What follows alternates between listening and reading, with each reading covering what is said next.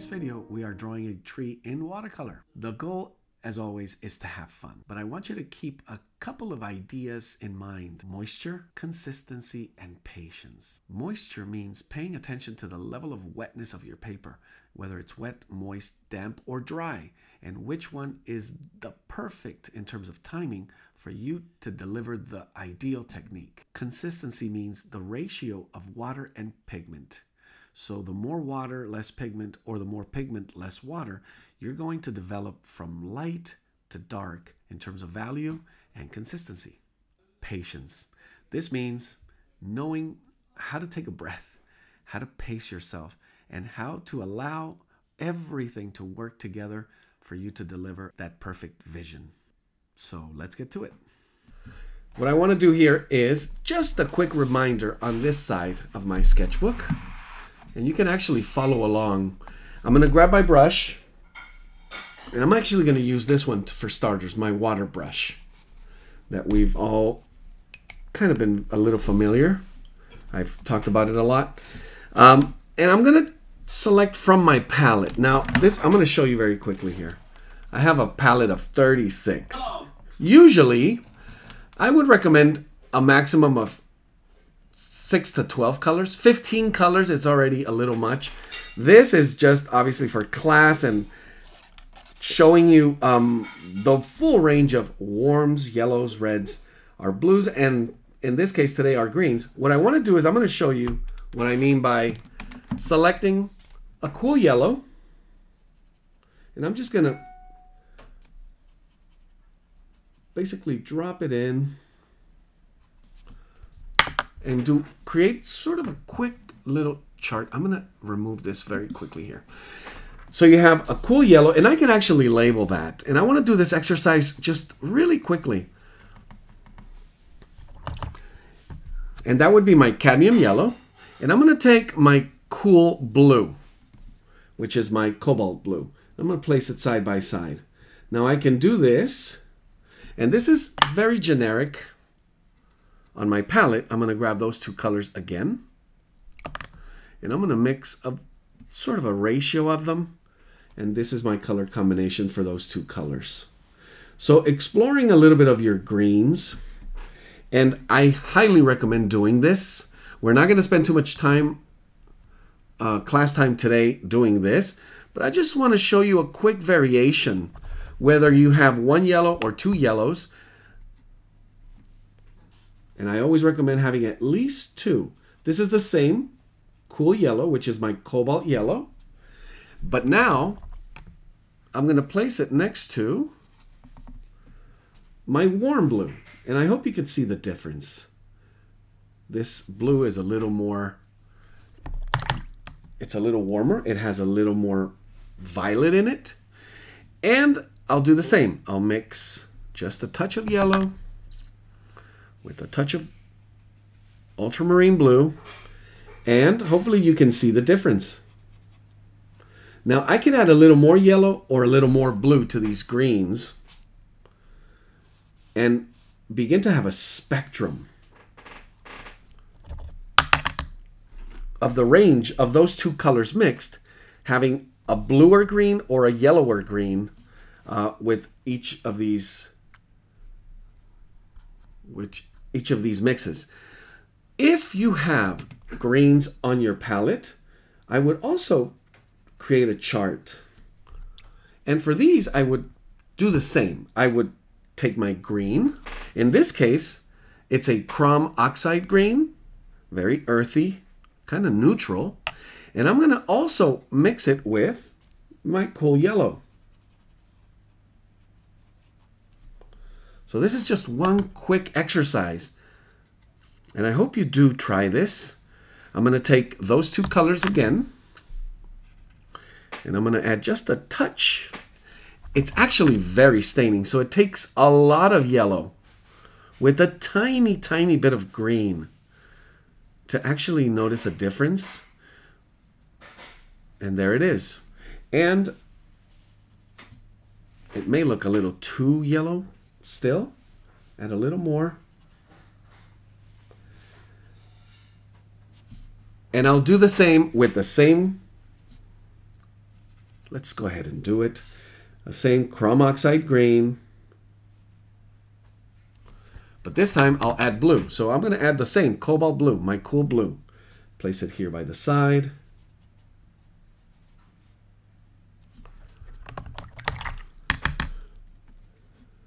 And then mix them. So I'll take a little bit of cobalt blue. I'll take a little bit of that oxide green.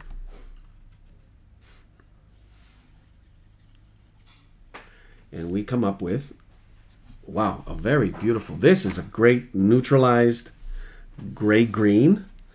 And as I said, you can make it more green, in this case more green, or more blue.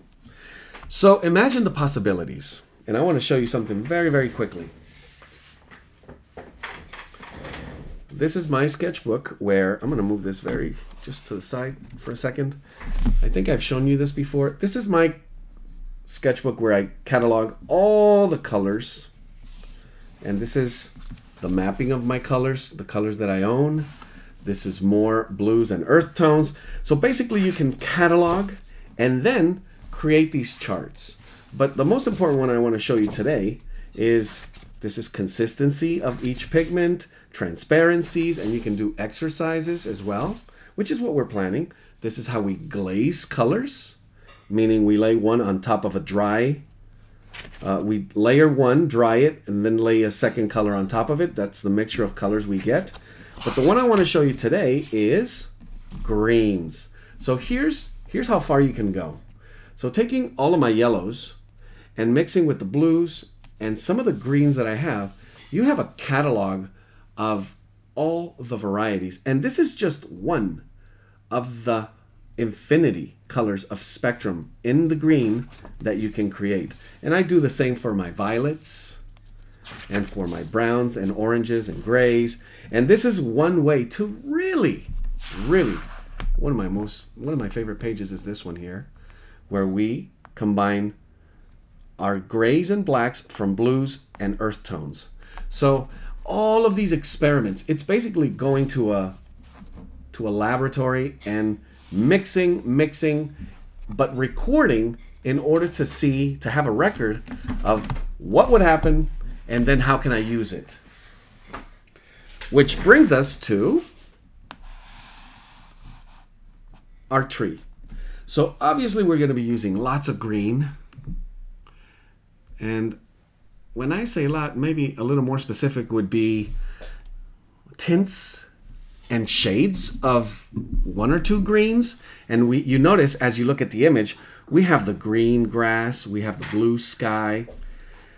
And we're also going to play a little bit with technique. So if you choose to draw just a little bit, and it could be as easy as this, you could just draw your horizon line and just maybe place a little line, and I'm making it so light because I don't want it to show. That's it. How far this one will go this way and how much of the second one we have there. But I don't want to make this a drawing. You may have heard me say that a good drawing makes a good watercolor. Well, today we're going to draw with color. So selecting my brush, my first brush, and the main idea here is also strategizing. So we're going to work from the background all the way to the foreground. And that makes it a little bit simpler. The background is blue. It's a blue sky. I want to show you something else. If you have masking tape, this may be one where I want to add a little frame to it just to make it look a little more professional, a little cleaner, since I plan to go maybe all the way to the edge. I'm just going to place a little tape on each of the sides. Make that very quick.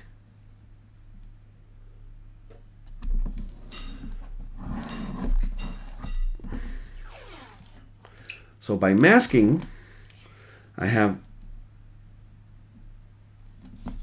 my proportions.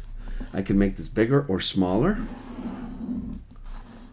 And just following the edges will do for this one. And I'm going to play a little bit with the composition where the tree stays pretty much in the middle.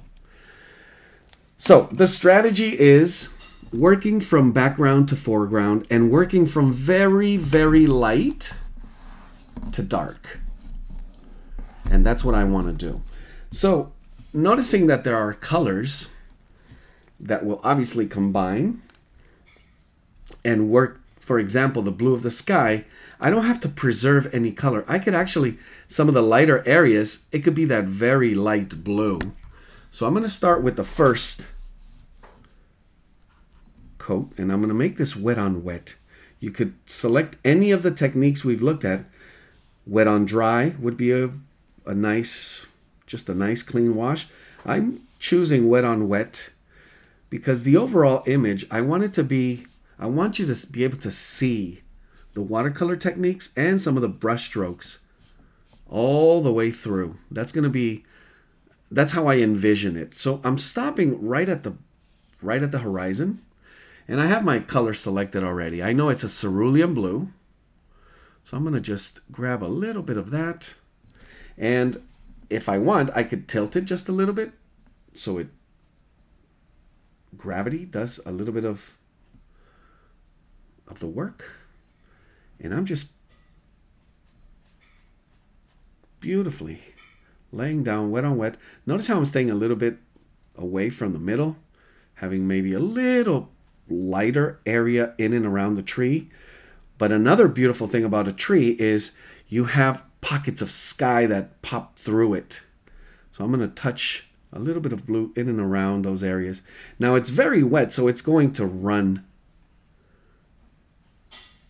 And it's going to do a lot of granulation. And I would hope to keep this. Let's add a little more. And just let it run. There we go. Now this technique does require lots of patience. Lots of patience. Because most of it, you want the ideal of this type of technique with watercolor, drawing with watercolor, would be just wet on dry. But because of what I did here, we have to wait until this dries beyond damp. So with damp, there won't be that much granulation or bleeding of one color into the other. But because it's so wet, I'm going to make sure I wait long enough. And that happens naturally while I spend some time mixing my grass. So from the little exercise we did earlier, I still have some leftover paint that I mixed, which was, in this case, that's why we keep a chart. It was my ultramarine blue with cobalt yellow. And this one I'm going to lay down wet on dry. So this part of the paper is dry. Notice the difference. And I'm going to try to get a little bit of dry brush in there. And I'm going to be very cautious here with that edge. So if you notice, there's a little yellow that becomes a little bit stronger green. So I want that to be my first. This is going to be my first layer. And the strategy overall today is that as it dries, I can come back right over. And I'm doing this right now in this dry area and have those colors either blend in. Notice here how it's, because it wasn't as wet, they're not blending as much. But I'm also using my brush to draw with the paint. So beginning to just dab and kind of drag and stab with the brush to create some of that grass pattern. I don't want to do every single individual grass. I do patches. We see here that we have a little bit of shadow. So that's going to be a beautiful shade of this green. And a little bit of the transition to that yellow, which is better by bringing a little bit of water and softening that edge. So playing with your techniques, getting a little more elaborate with working somewhat of a simplistic patch of grass with multiple techniques. Remember, we did this wet on dry, then we did a little bit of dry brush. Now I'm doing a little more wet on wet. So I mixed the color on the palette, then brought it to the paper, but I'm also mixing color on the paper. And if that's not enough, I'm going to have a third green, which was the cool blue with my cool yellow, and I'm going to touch that remainder down here. It's getting a little too vibrant, a little too blue. So the key is going to be, how do I mix colors? How do I time the mixing of that color to create as many beautiful techniques, but with simplicity? So already I have a beautiful landscape going on. It looks like it's raining. And I like that. That's the beauty of watercolor, that it can show you, it can surprise you. It's very different from just doing a wet on dry and just a flat blue sky. I love them, they're beautiful, but I wanted a little bit of that and let that water and gravity play with it. So this is still very wet. And can I use that? Well, for some of the sharper edges, it's not going to work. So I have to be very careful. I'm going to stick with this brush still pretty much almost all the way through. I may be switching to my quill, which is a squirrel brush, and it does beautifully with when I need to add moisture. But I will probably also go down to a very small, this is a #1 brush, around when I begin to sharpen those details. So just by the look of it, and obviously you don't want to risk touching it and lifting pigment, but I could see it's beyond moist. So we have wet, wet becomes moist, moist becomes damp, and then damp becomes dry. And then from dry, we go to bone dry. So right now I'm between moist and damp. Can I use that for the watercolor technique that I would want to apply? Now, first thing comes, remember, we also said we're going to be working from background to foreground. So we need to deconstruct this tree. Lighter areas and then build up to the dark. So we're also working with some of the bigger and simpler shapes, but we're considering the lighter. So the color that I see, I want that green to match temperature. So the way I want you to think about this is this green cool or warm? Does it feel cool or warm?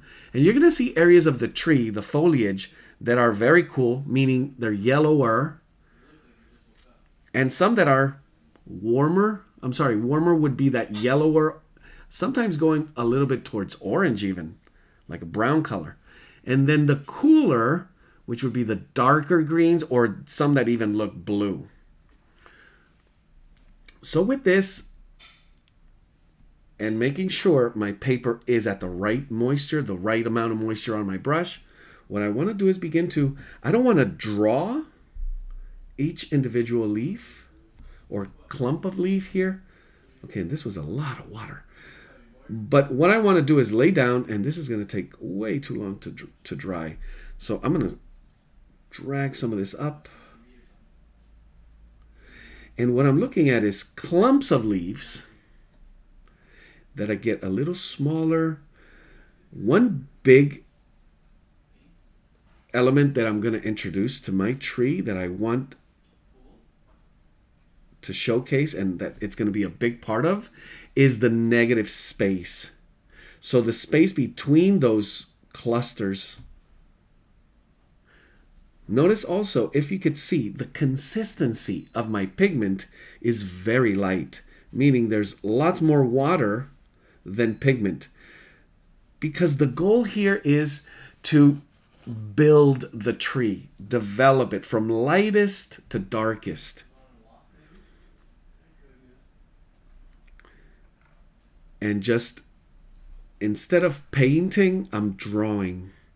So what is, well, for painting as well, but for drawing, you need to keep your eyes on your subject. You really need to connect, see the elements, but you can also play and maybe do a little reconstruction of, or reimagining, and maybe a different interpretation of this tree.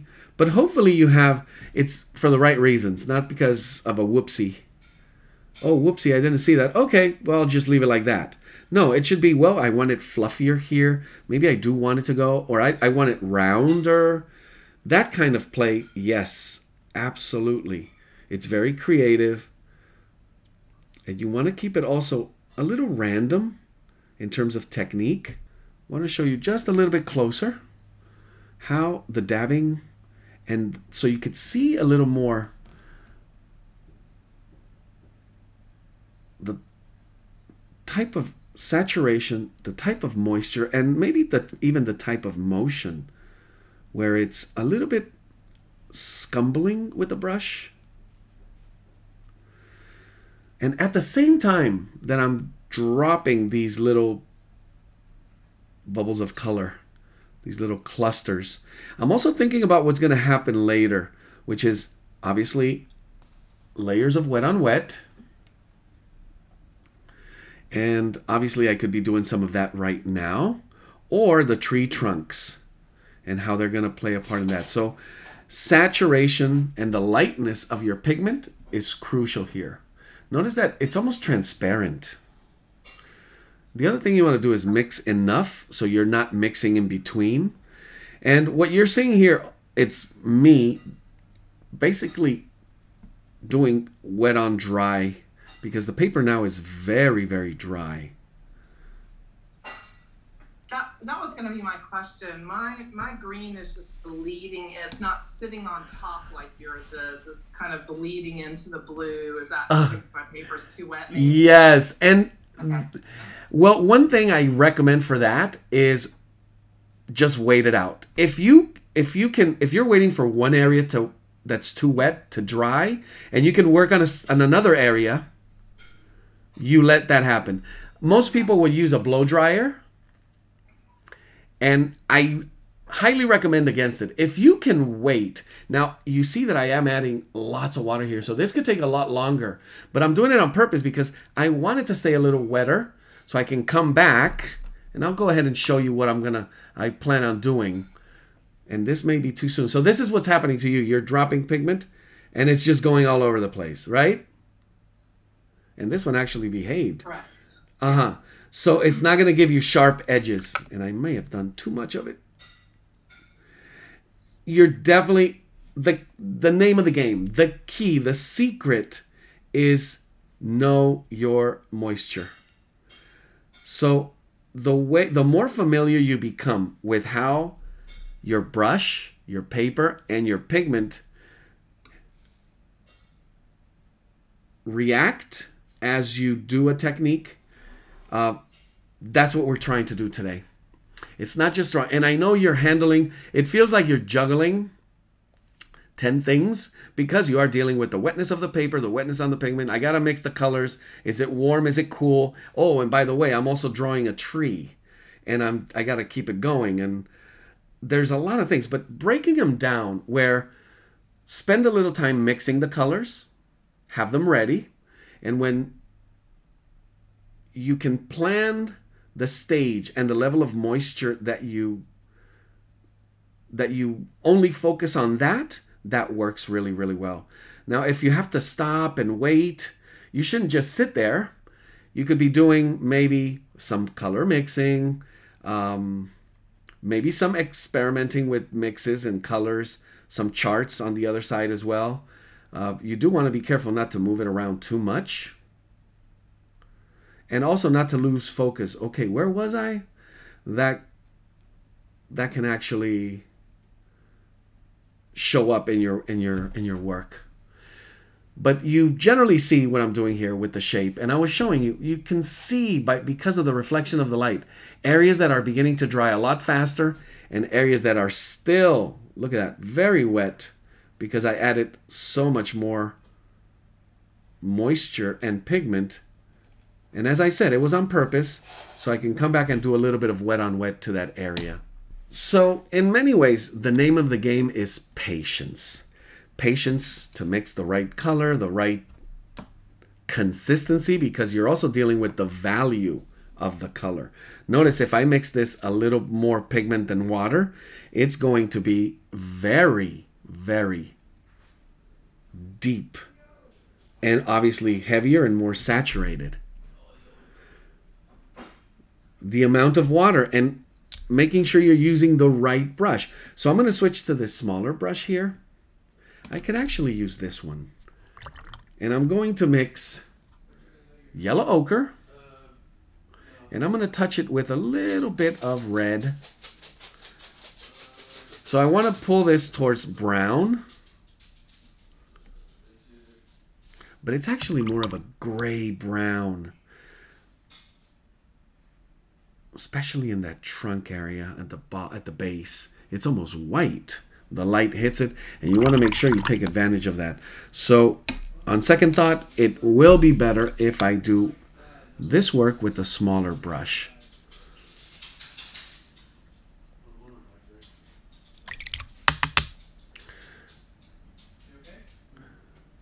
If you have burnt umber, you should start with that color as your base and then begin to think, okay, do I need it warmer or do I need it cooler? Do I need to add yellow ochre to it? And begin to stretch the spectrum. I think I have it here. One way to test it is over here, swatch it. And I'm pointing right over here to this corner where I swatch this color, and I think it's exactly what I wanted.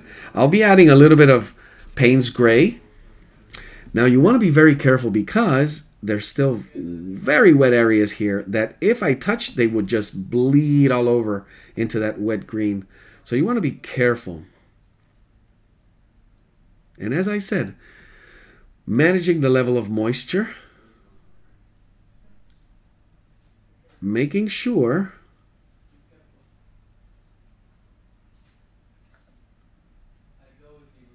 you have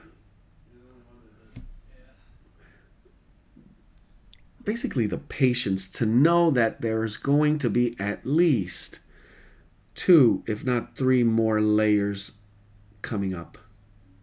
So I'm working a little more on the edges here. A little closer to drawing the base, just focused on the edges. Adding a little bit of sepia, which is a darker brown than the burnt umber, and touching it to create sort of a sensation of shadow on this side. And this is more of that linear work. Basically covering the edges, going back to that burnt umber,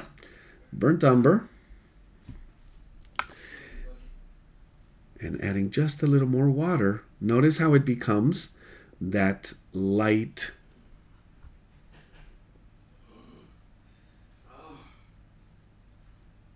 gray that I was looking for. And it'll look like it does begin to look like it's hit by sunlight. What I need to happen is make this darker. So I just dab in a little more sepia tone.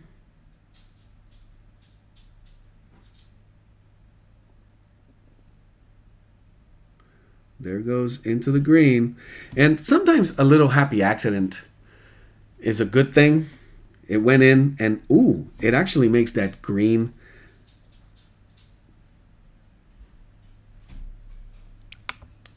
kind of gain a little bit of character. Now, the one thing you don't want to do is have too much bleeding. See here, I'm lifting. And I can always come back. So it's the level of saturation. So let me explain that a different way. You can paint with tea. You can paint with coffee. You can paint with milk. You can paint with butter, or you can paint with, with honey, or you can paint with butter. So right now I'm painting with tea and coffee. I don't want to bring in butter, which means very thick, and that's it. I can't go any thicker because your watercolors, they only get so thick, and the thickest would be butter. And if I need to go back to tea, it's going to be too thick already on the paper. So if you build up from thin, from weak tea to coffee, then start bringing in milk, which is, I'm still at coffee, honestly. You'll have way more opportunities to adjust and make corrections, or not just corrections, but even new, apply new ideas.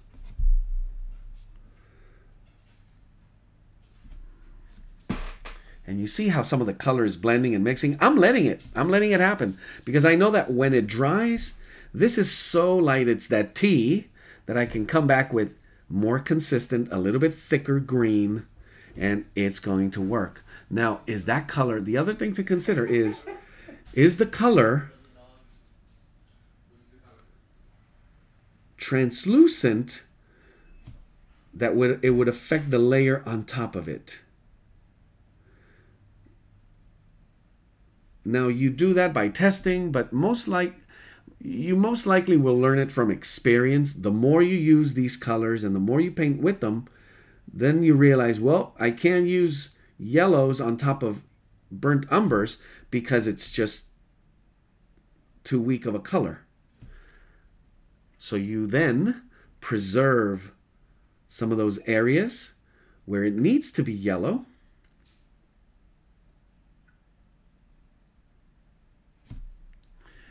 And also I'm working small, so you see a lot of just touching and dabbing and pulling of the pigment. But what I'm trying to do is really let the technique, and most of it is the technique of wet on wet. I really love that technique. Most of it would seem, if you look closely, as if I were using wet on dry, but the truth is there's just enough moisture there. And also my lines, as the tree gets taller, they get thinner, but also sharper, and in some cases a little lighter. This one I want just a little darker. And there you really have to make sure it's dry. If you want that sharpness, that level of sharpness, you got to make sure that the pigment is going to just sit, which would be completely wet on dry. So you can see here how the colors are blending and creating a more natural, organic look that there is no way I can draw that. Well, but I guess I did somehow. But no, it's water and pigment and paper and brush, and I just kind of made it happen a little bit, but I can't take credit because that is all watercolor magic. And it's basically that. How wet was the paper? How wet was the pigment? How wet was the brush? Were you aware? And then the other thing you notice is how it begins to handle edges. The drier the paper is, the sharper the edge is going to be. The wetter the paper is, the more blurry those edges are going to be. And that's why really getting to know your techniques and really experimenting and playing with them is what you need to do. The only way to really advance, taking risk. And the bigger the risk, most likely the bigger the payoff. Yeah, of course, the bigger the risk, but there may be a bigger chance that you find something new. I'm going to mix a little bit of green again, and this I have a little left over from that gray green. So I'm going to use that, and I'm going to touch it with a little bit of sepia. Again, you could use black, ivory black, but avoid just going straight to black. If you have to and you're looking at shadows, I'm going to give you a great tip here. I think neutralizing the color, number one, is the first thing you should look at. And how do you neutralize a color? Well, if I'm working with green, and I'm talking about the grass here, so for these shadows, if I use this green and then I add red to it, red is the complementary of green, so it begins to neutralize, and at some point it becomes a dark gray. And that's how you create more natural looking shadows. And again, I'm just drawing this wet on dry. And I know there's a figure there. For now, I'm going to ignore it. There's a little more red here on the ground, and I want to add it there. And bring back a little darker. And notice that, again, wet on dry. And some of that shadow that goes all the way out here. And I'm going to bring a little more water to make this even softer edge. And I scumble the line so it has those little pockets of light, as you can see here. And it goes all the way to the horizon, which I'll be able to fix because there's a little hill back here. And I'll be able to bring that back.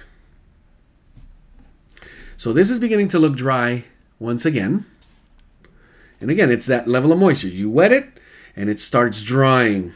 And the more times you wet it, the more the paper is still soaked with water. At first it takes a little longer, but once it dried fully and you add more water, it dries faster. And you need to pay attention to those conditions as well. Whether you're outdoors and it's hot and humid, or you're indoors with the AC right above your head, all those conditions affect the level of moisture that you need to be aware. I'm going to mix a little more of that green that I use for my foliage, the trees and the leaves, and I'm going to add a little bit of blue. I'm going to go with ultramarine blue again. Oof. That went really dark really fast. So let's bring it back. I could add a little yellow as well. The less colors you mix, the more chance you have for harmony. It makes sense when you think about it. The less moving parts, the less chance of an accident. The less colors you mix, the more chance you have at keeping harmony. So it's still, well, actually it went very dry now. So there's a couple of options you have here. You can re-wet the areas. So clean water and bringing just touches of water. And I'm going to place it here and there. And just little, without rubbing it too hard. You don't want to lift the layer. And then I'm going to bring in the pigment while it's wet. And again, timing it. Timing it so there it is. So we have that wet on wet effect. And if it's too much water, I can dry my brush. So always, always handy, a paper towel where you really dry the brush. And then you can come in and lift. Or the opposite would be you wet it, you make sure it's at the right level of moisture, and then you drag some of the edges of the pigment. So we have this pigment and we have these wet areas. What I'm trying to do here is just emulate what's happening to some of the shadows. And I don't want to overdo it. And as a second layer, I want to point this out. I was mentioning coffee,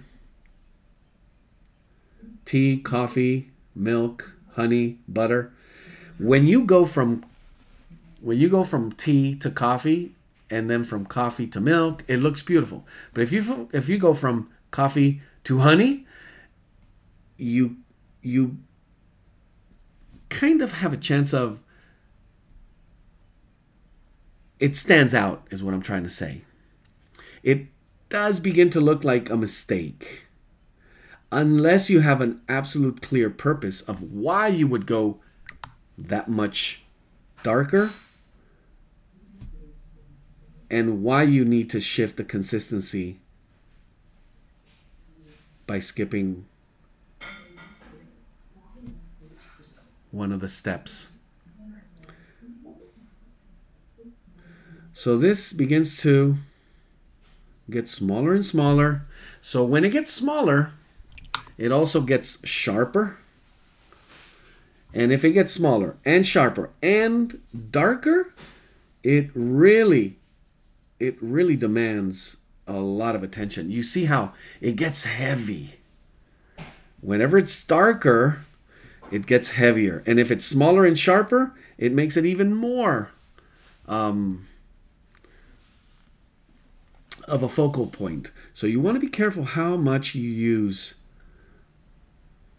of that small, sharp, and heavy, because you could end up having to do every single leaf on the tree. And you don't want that. You want this to be, I mean, you could, and it's a beautiful technique when you try to go realistic, but you want to kind of pull it a little towards abstraction.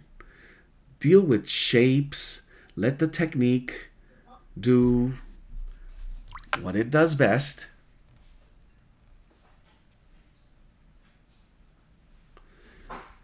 And manage as best you can your patience.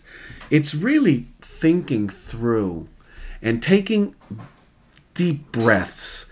Yes, I know sometimes you have to work fast because, oh my God, it's drying, it's moist, and I got to do that wet on wet right now, and I'm mixing color and I'm rushing. But you really have to stop, pause, analyze, and most importantly, wait it out. Wait for that perfect magic moment. It's all about timing. And if you catch yourself rushing and you're seeing things that are not making you happy, you got to stop rushing. Got to take a little bit, just a little bit of time between some of these layers. And the more you get familiar with what it takes to develop, let's see, I have 1, 2, 3. I'm on my 3rd layer right now. So we started with the blue, then I did the shaping of the tree, and now I'm adding the 3rd. I guess you could call some of the tree trunk 3rd, so it would be the 3rd, 4th layer of paint mixing, and it's still almost translucent. I want it to still be, I'm adding just a little extra dark right here in the middle, and I bring in the color, and it's basically dabbing it and allowing some of that wetness to give it shape. And you see that there's no way I could paint the shapes that the watercolor's giving me, the wet on wet technique. What I can do is ruin it by overbrushing it. So your best bet is to drop it and leave it alone. If you have the right pigment, the right consistency, and that gentle touch with the brush, notice I just touch it in, and then I bring a little bit of wet, just a wet tip to control where I want it to granulate. So it's basically modifications to the technique. And when it begins to get a little too dark or a little too saturated, that's when you pause even more. Become a little more careful, because it's very easy to go too far too fast and lose the qualities. I'm adding just a little more dark right under this branch and bringing it, just continue highlighting or making a little more emphasis on these shadow areas. So you see some of the branches have light, but then on one side you have light, on the other side you have that shadow. So I want to touch up a little, just a little extra without it getting too dark. And I gotta say, I'm enjoying this. I'm loving the result. I was worried that I was working a little too small. When you work too small, you have less chance of detailing. You got to be more precise. So the brushwork has to be a lot cleaner.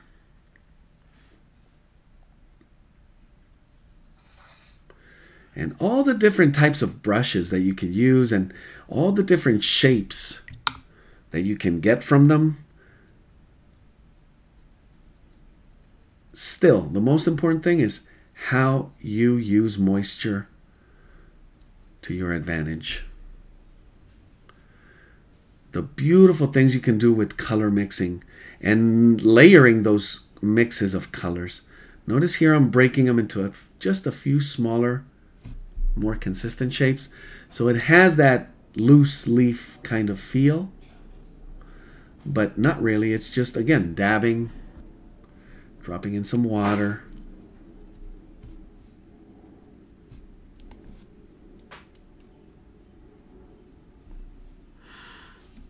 I want to do something very quick here.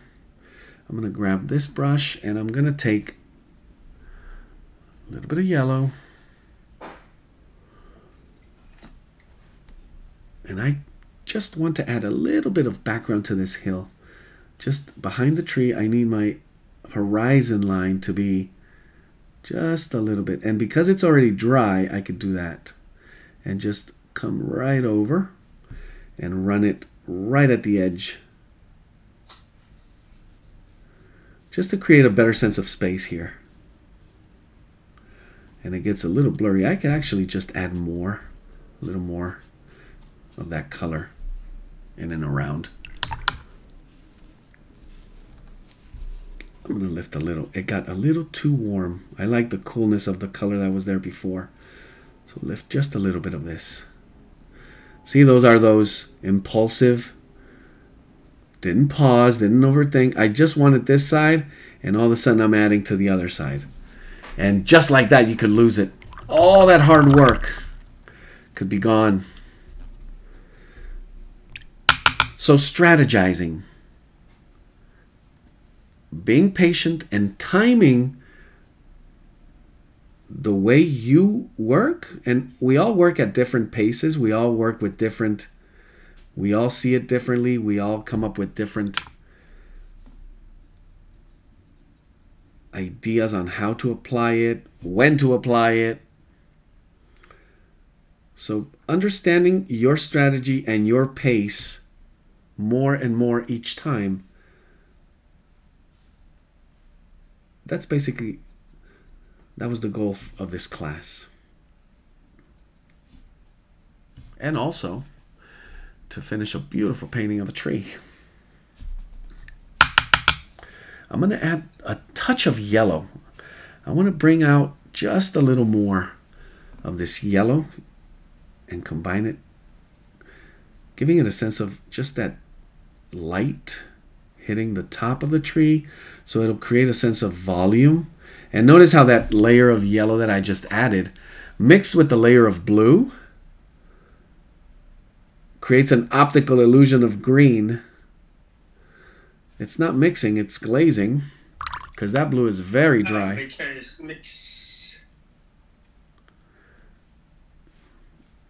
And I'm just going to touch this area here very carefully.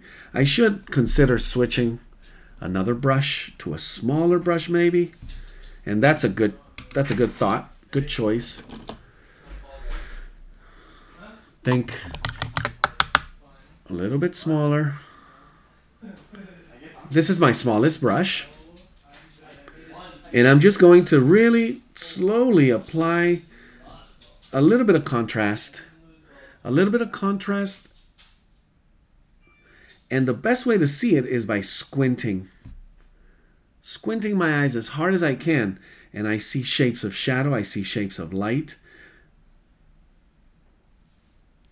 And finally, last thing I want to say, the closer we get to the end, so as we get that feeling that we're almost there, we're finishing up,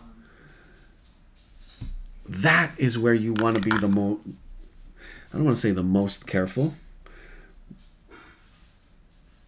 but it is the one time you do not want to rush. Every decision you make, every decision you make here is consequential. I could call this finished. And you could say, yeah, I agree. So every tiny mark that I decide to continue adding here is solving a problem or creating a new one.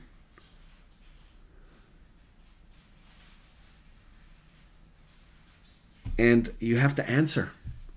When is the problem solved? Or how many more marks, how much darker, or you name it, solution to the problem does it need?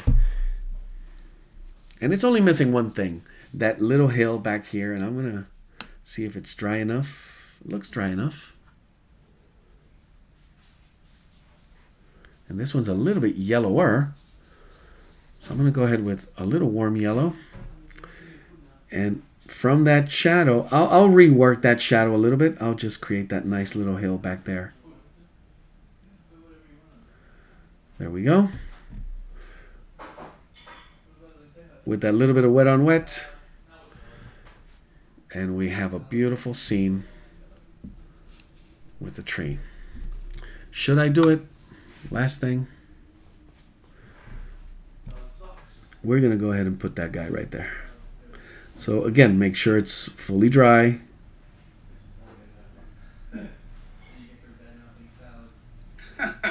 And there it is.